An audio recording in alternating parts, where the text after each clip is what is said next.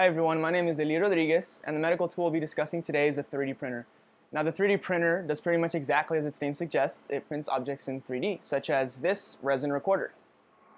Now a 3D printer takes 3D files from a computer-aided design software and essentially stacks as many layers of material as it takes to build and gel an object. Usually that material is some sort of silicone, plastic, or resin. A question often asked by doctors and researchers is, how can we best simulate the in vivo conditions that a surgeon will be faced with during live surgery? I know that if I was a patient, I'd want my surgeon to be as familiar with the procedure as possible. New and innovative ways to apply this technology to both medicine and everyday life are arising all over the world. Questions about the extent of the functionality of 3D printed objects are the most common.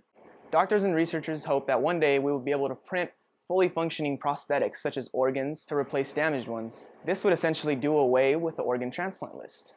However, if the 3D printer does indeed have the potential to print nearly anything, what kind of effects would this have on the economical and social structures that we're a part of every day? Thank you all for watching. That'll conclude the end of this video. I hope you all found it very informative and interesting. If you have any questions or comments, feel free to leave them in the comment box below. Thank you.